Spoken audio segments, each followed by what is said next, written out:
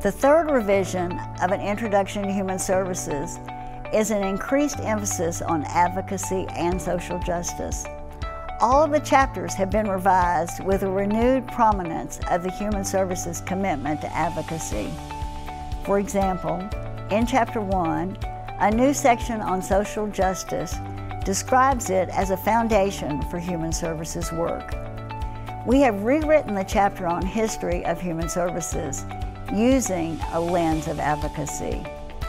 Within the consideration of ethical practice in human services, social justice and its importance is emphasized in the discussion of client rights, self-determination, and professional competence.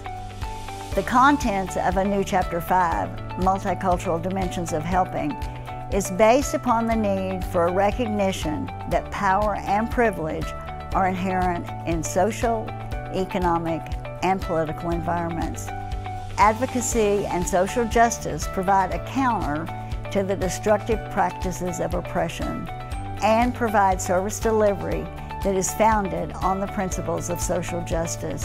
The public health model described in Chapter 6 provides an excellent example of how the Centers for Disease Control and the Office of the U.S. Surgeon General are conducting an advocacy campaign for medical and behavioral health practitioners to educate themselves about the harmful use and abuse of prescription pain relievers and provide safe ways for patients and clients to use multiple treatments to address both short-term and chronic pain.